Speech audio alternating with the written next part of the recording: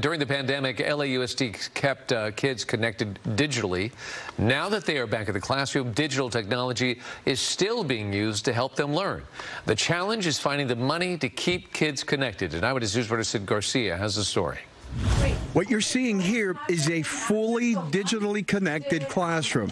Fourth graders are working on their math lessons using tablets issued by LAUSD.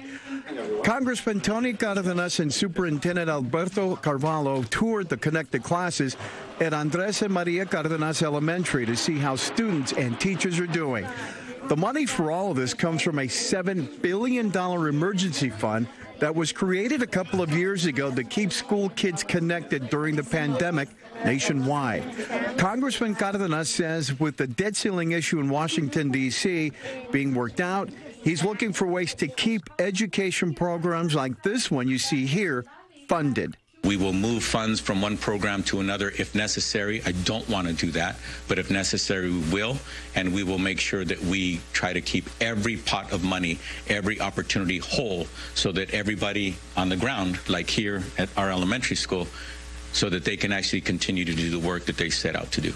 LAUSD has received $280 million from the Federal Emergency Connectivity Fund, but that money will eventually run out.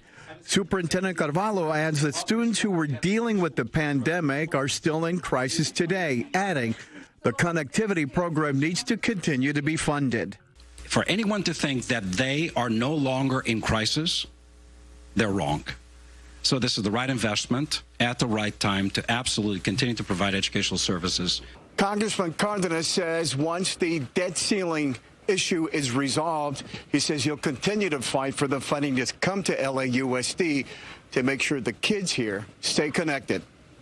In Van Nuys, I'm Sid Garcia, ABC 7 Eyewitness News.